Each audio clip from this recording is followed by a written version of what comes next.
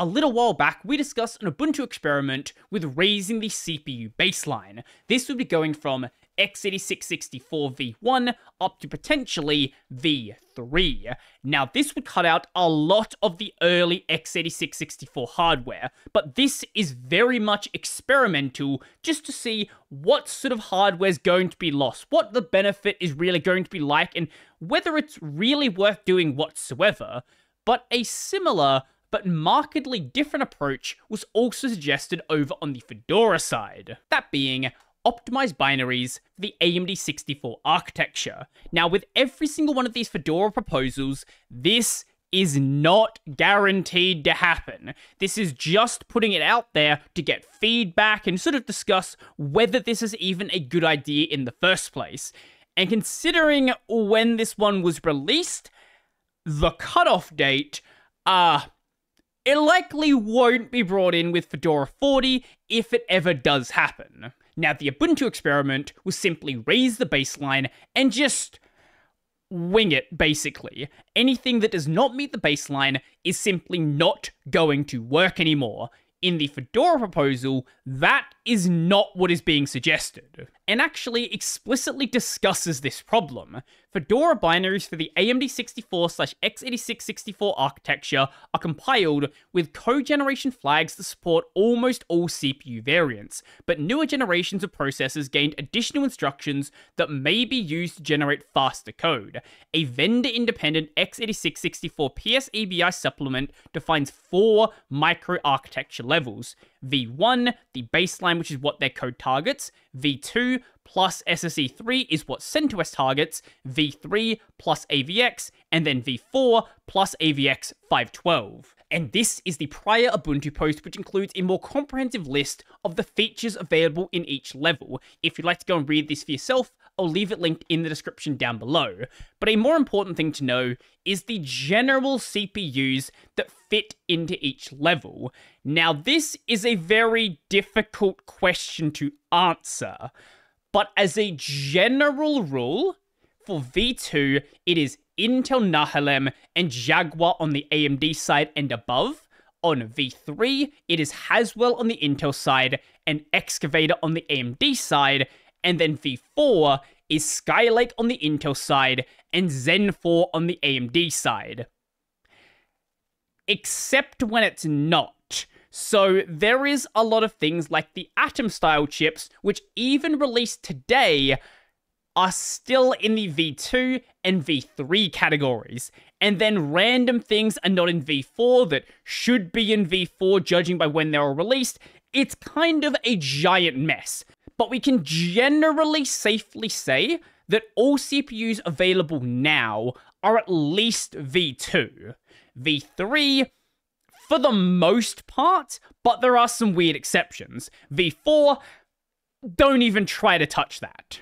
Now, when code is compiled for a higher microarchitecture level than is supported by the CPU, it will crash, with SIGIL a legal instruction on CPUs which do not support it. Benchmark results show small differences in performance, usually in the range from -5% to +10%. Yes, you might actually see a performance reduction, with no discernible difference for most code, but some applications do benefit with gains of upwards of 120% in the same benchmarks. That seems mostly in line with what we saw in the Ubuntu experiment as well. In some cases, you're seeing very small performance reductions. In this one, we see a very small performance increase. Sometimes it's a little bit bigger, like this one here.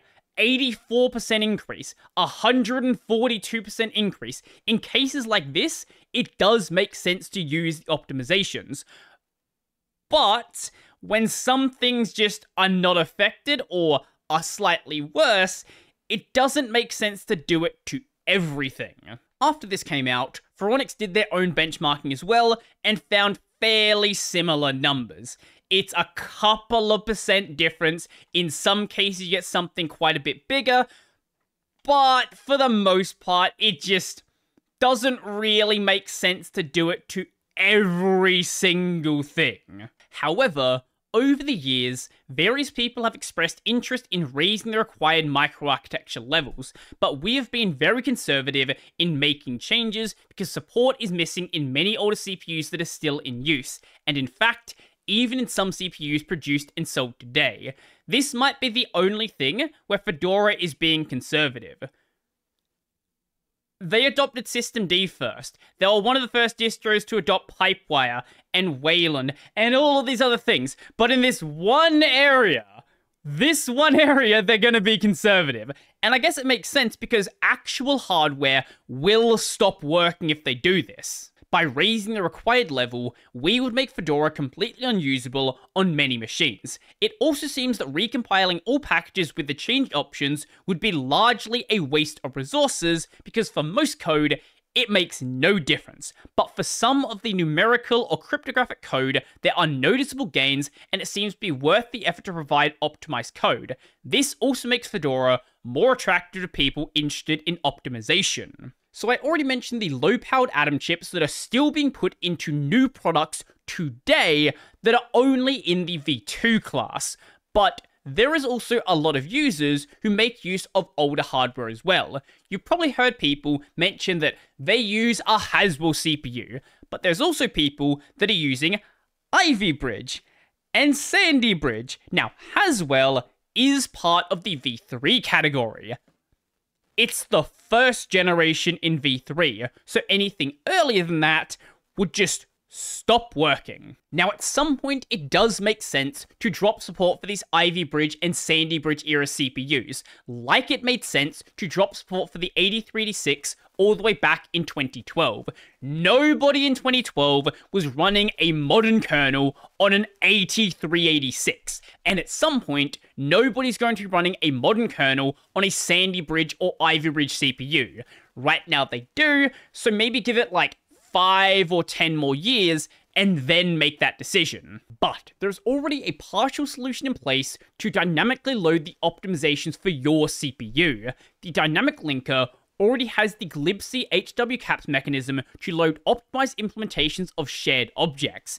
This means the packages can provide optimized libraries, and the linker will automatically load them from separate directories if appropriate. For AMD 64, that is this location right here. So this functionality was added back in the 2.33 release in 2021. If we search for HWCaps, this right here, the dynamic linker loads optimized implementations of shared objects from subdirectories under the glibc HWCaps directory on the library search path if the system's capabilities meet the requirements for that subdirectory. So if your CPU supports V3, it'll load the V3 optimizations. If it supports V4, it'll load the V4 optimizations if they are available. Otherwise, it'll fall back to whatever the newest option available is.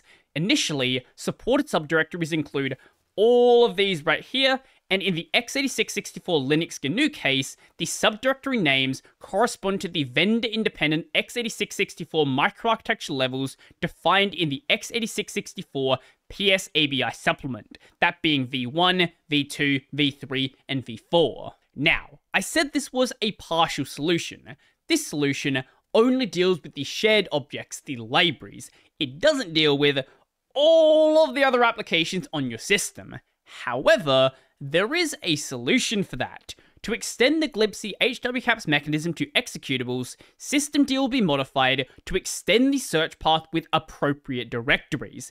When started, it will check the CPU capabilities and modify the executable search path it has internally, which is also used to set path for services. For AMD 64, once again, it will check this right here. So basically, as you boot your system, it will look at your CPU and say, okay, what can this thing run? If it's some weird Atom system, okay, V2 looks like it's going to be safe. If it's a modern Zen 4 system, okay, let's go with V4 then. If it's something in between, maybe let's run the V3 optimizations. And that's only if those optimizations exist. If it doesn't, then it'll just go back to the baseline that Fedora is using, which is the x86-64 baseline. This, I feel, is a much, much better solution. if you were to hard optimize everything for V4, for example, or just even have some packages hard optimized to V4, and then you take your Zen 4 CPU out because you need to do some hardware testing, you're doing benchmarking, something like that, and then you stick in, I don't know, an old Ivy Bridge CPU or whatever you want to stick into the system, that software just isn't going to run anymore. But if you dynamically check what the CPU can support, well, if you suddenly can't support it, it will just fall back to the thing that it knows works. glibc HW caps, together with the new feature in System D, provide a generic mechanism. It will be up to individual packages to provide code which makes use of it. Individual package maintainers are encouraged to benchmark their packages after recompilation and provide the optimized variants if useful, i.e. the code in question is measurably faster and the program is ran often enough for this to actually make a difference. If there is a 1% improvement and the application is run once a year, maybe it doesn't really matter that much. But if it's a 20% improvement and it's run 5 times a day, okay, that might make sense then. So unlike Ubuntu, if there is no optimization, if it makes the application slower, don't just blindly include the optimization because you want to include the optimization. In that case, there's no point including it. Available benchmark results are narrow and not very convincing. We should plan an evaluation of results after one release. If it turns out the real gains are too small, we can scrap the effort. On the other hand, we should also consider other architectures, for example, microarchitecture levels Z14 and 15 for the S390X, or Power 9 and 10 for PPC 64LE. Other architectures are not included in this change proposal to reduce its scope. So then, the benefit to Fedora. The developers who are interested in this kind of optimization work can perform it within Fedora. That's a pretty good benefit, without having to build separate repositories. If you wanted to do it now, you need to use things like Copper, and it's just kind of a big mess. The users who have the appropriate hardware will gain performance benefits. Faster code is also more energy efficient, the change will be automatic and transparent to users. So if you don't use the optimizations, you just won't notice it. And if you do use the optimizations, you just won't notice it, unless you notice things going a tiny bit faster. Now, unlike Ubuntu doing an experiment, RHEL actually did raise the baseline. They are currently on V2, with plans to raise it up to V3.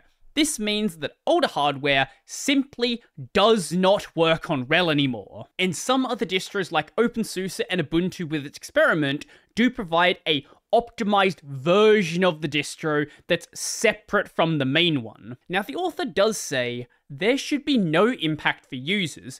If the optimized code is available and installed for their hardware, various tasks may finish faster and use less energy.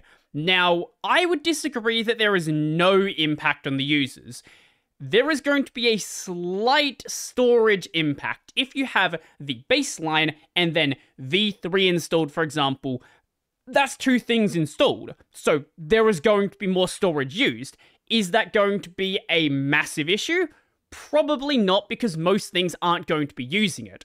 But if you have a bunch of things that use it, maybe then there's going to be at least some level of storage overhead that is worth noting. Now, as with every Fedora proposal, there's also a discussion thread. Now, considering this came out over the holiday period, it hasn't had a ton of discussion. It's still getting a bit today, but there's only 21 comments available right now. There was a bit of criticism from Neil over not consistently using the terms AMD64 and x86-64. Minor criticism, doesn't really affect the overall proposal. One user who wanted the approach to be more like the way Plan 9 works, there's always one of them, and one user who didn't read the proposal. Whilst they've been fairly slow to make any changes with the CPU baseline, Fedora is often at the forefront of really weird changes being done. Whilst this one is just a proposal, and there hasn't been any serious discussion about actually pursuing it, I wouldn't be surprised if going down the line, something like this is discussed, and if it is properly discussed, maybe you'll start seeing other distros trying it out as well. This, I feel, would allow for a much more gradual adoption of these newer CPU baselines, rather than doing everything all at once, use it on packages where it makes sense to do so, without also cutting out those early CPUs that are still actively in use. But what do you guys think? Do you think it's about time to raise the CPU baseline? Do you like the idea of doing it in a more dynamic way where older CPUs are still going to be supported? What do you think? Let me know down below. So if you liked the video, go like the video. And if you really liked the video and you want to become one of these amazing people over here, check out the Patreon, subscribe, silly bro pay, linked in the description down below. That's going to be it for me, and let me know what CPU you're running.